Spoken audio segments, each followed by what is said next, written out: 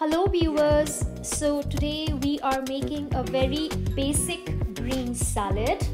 The thing about this salad is that we have taken into consideration very simple ingredients because that is how we like our salads to be.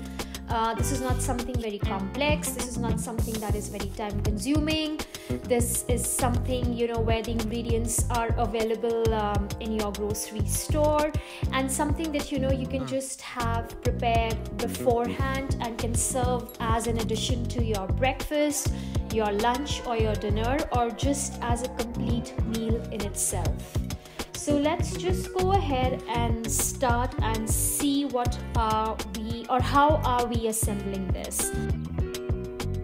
So the first ingredient that we have taken in here is lettuce. So when you are looking for lettuce, just look for not discolored stems. Look for something that has tender leaves, and the color is not discolored. It shouldn't be brown, it shouldn't be yellow. So once you take that, just remember to give a thorough wash to your lettuce and just spin it nicely into the salad spinner. This ensures that when you are assembling and preparing your salad, the leaves would not turn soggy and it's crunchy, and I believe that's how we all like our salad, right? So the next ingredient that now we have are almonds. I've specifically taken almonds here, which we are slicing these almonds finely. So these are finely sliced almonds.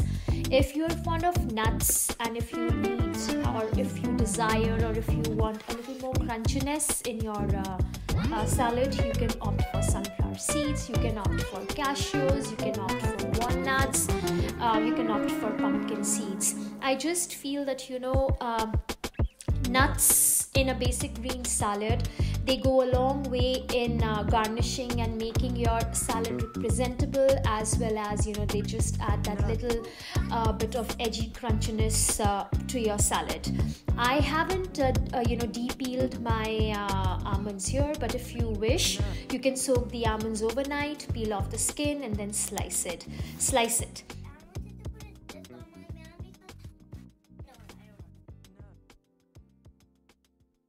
The next most important ingredient in our green salad is a cucumber. I've opted for baby cucumbers because I just feel that they are more palatable as compared to the bigger ones that have hard and very big seeds. So what you want to be looking for are baby cucumbers that are packaged together and are easily available in a grocery store. You can just cut these cucumbers according to the size of the dices that you wish. I've just taken medium diced cucumbers. There are many people who I know they prefer finely chopped cucumbers. So if that is something that you like, you can go for that too. There are many who prefer de-seeding a cucumber. So if you wish to take off the seeds, that is again something that you can do, and that's the beauty of the salad, right? You can just customize it according to your own taste and according to what your preference is. You see here that I am not peeling off the cucumbers. I'm not taking off the skin because that is how I like my cucumbers, but if you wish, you can take off the green part. For me, I just feel that this adds again a little bit of crunchiness, and you can hear me talking about the salad being crunchy because that is how I like the salads, right? So you can just have the skin on and not remove the skin if that is something that you like. The next ingredient that you want to add are cherry tomatoes.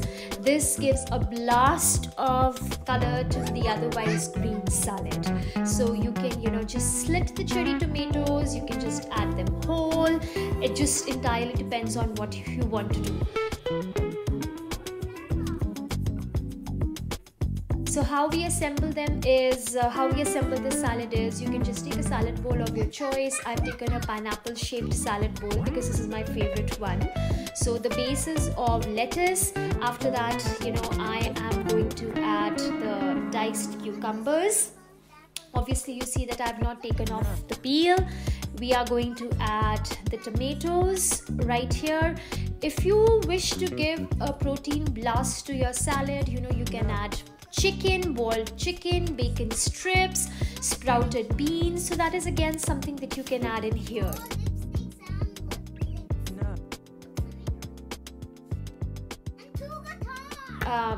if you like a little bit of sweetness to your salad, you can add raisins and cranberries. I personally like cranberries. You can add dices of mango, or you could even add chunks of pineapple if that is something that you prefer. So then you again add salt according to your choice. You add black pepper. You can add dry mint. I would highly recommend that because it just notches up the taste of your regular salad.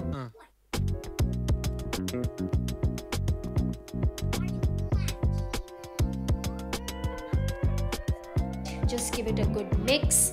At the end, you can add lemon juice or orange juice or a combination of both, whatever you like. And the level of tanginess that you like for your salad. Now, this is ready just to be served as it is.